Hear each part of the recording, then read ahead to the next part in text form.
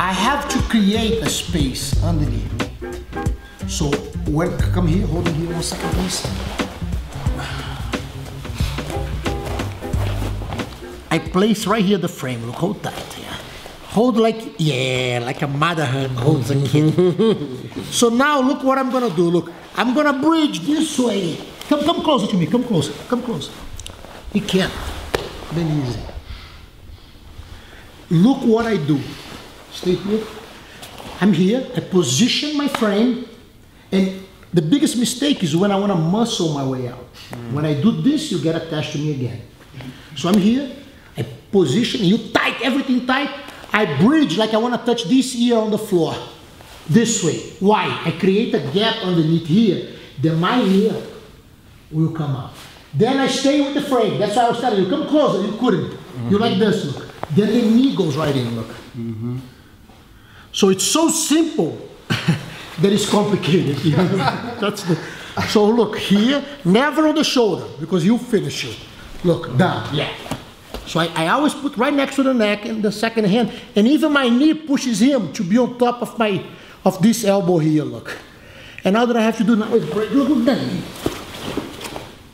And one of the most finishings I get is when I'm pushing him away, they try to hold it here, I finish it straight here.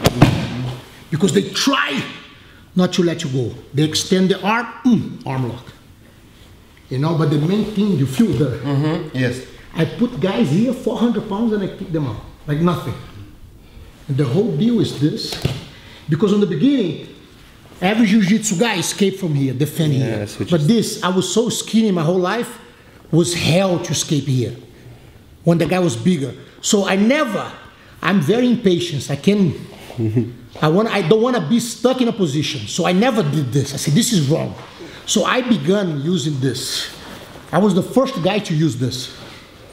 And I remember I used to start here, people go, my uncles go, no, put your hand on the other side. And I start laughing, I say, no man, I'm not putting my hand there. Because every time I put my hand there, they would hold me, I couldn't move. They couldn't do nothing, but I couldn't do nothing either. That pissed me off, you know? So I was always here, look, done, I'm out. You see how when I do the little bridge, my hip escapes, and I'm blocking his hip from coming closer to me, and the upper body, look how easy. You know?